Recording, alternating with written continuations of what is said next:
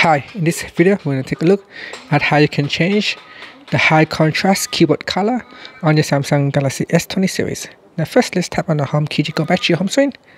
Then swipe down at the top and tap on the settings icon. Next, you want to tap on general management and then tap on language and input.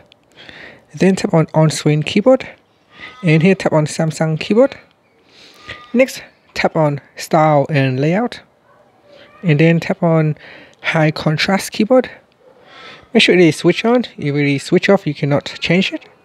Once it is switch on, you have 4 colors to choose from: yellow, black 1, black 2, or blue. So choose one of the colors.